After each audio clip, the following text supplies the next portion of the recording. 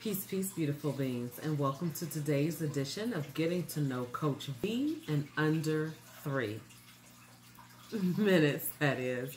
Now, today may be a few minutes longer than 3 minutes because this is a special edition of Getting to Know Coach Vee in under 3 because I would like to share with you 3 simple ideas that you can use immediately to stay in charge of your mental health during this coronavirus outbreak.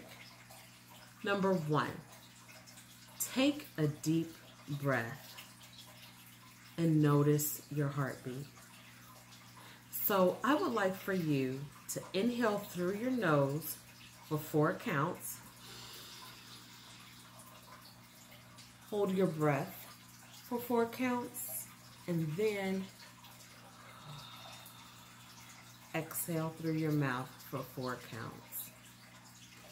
I want you to do that so that you can notice and be in charge of your breathing as well as to slow down your heart rate.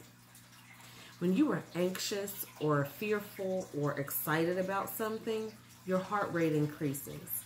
And the way to bring yourself back to center and back into the present moment is to practice your breathing and to notice your heart rate. Number 2, I want you to be informed about what's going on, but not be inundated. Here's the difference. When you're informed, you know enough about a situation to make a logical, knowledgeable next step.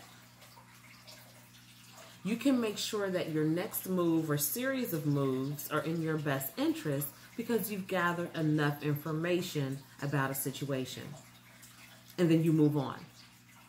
When you choose to be inundated with information, you got to keep up with every second of every minute of every day. New piece of information, breaking news, who said what.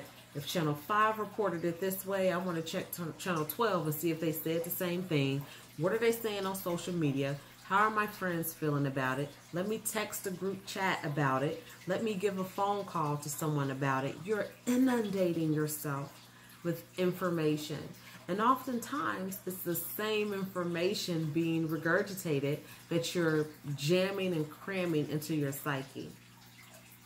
When people choose to be inundated with things, it becomes like an obsession to the point that they neglect other things that they should be paying attention to, whether it's their family, their job, their home responsibilities. They neglect those things because they are so consumed with every piece of information that they can gather. When you choose to be informed, you are able to get the information that you need to make a logical next step or next move, and then you go on about your day. Number 3, be practical and self-aware and exercise some common sense. Be practical in that you don't need to buy 20 packs of toilet paper for a family of 4. If there's 6 cans of Lysol on the shelf, you probably don't need all 6. Being practical shows love and concern for your fellow man.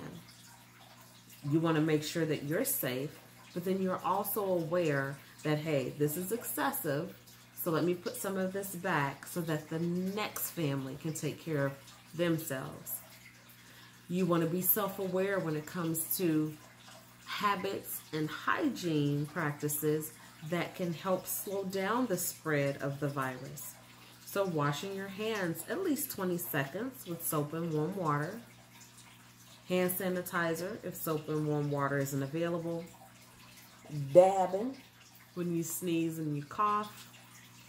If you have a tissue and you use it to blow your nose or cough into it, dispose of it immediately and go wash your hands. Don't talk all close in people's personal space and in their face, and you breathing in their germs and you're sharing your germs. And if you feel ill, stay home. Don't go out to public places or work and school and willy-nilly spread your germs around.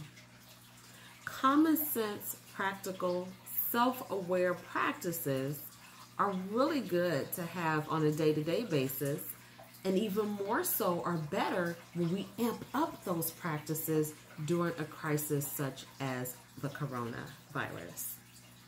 So those are 3 tips that I have for you to help you stay in charge of your mental health during this pandemic. How will these things help you stay in charge of your mental health? Practicing these 3 things will allow you to be in charge of your own thoughts without being influenced by media outlets, worry warts, negative Nancys and Nelsons, and anything else that can get you in a disarray and a tizzy.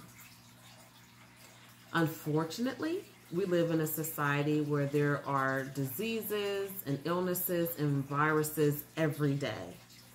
So we're not minimizing the importance of this particular virus. We're just choosing to be in charge of our thoughts and in turn being in charge of our energy so that we respond accordingly when we take care of ourselves and our families.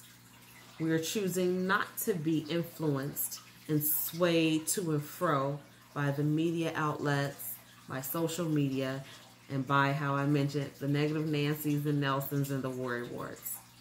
We are choosing to put our faith in our higher power and do the things that we physically can to keep ourselves and our families safe.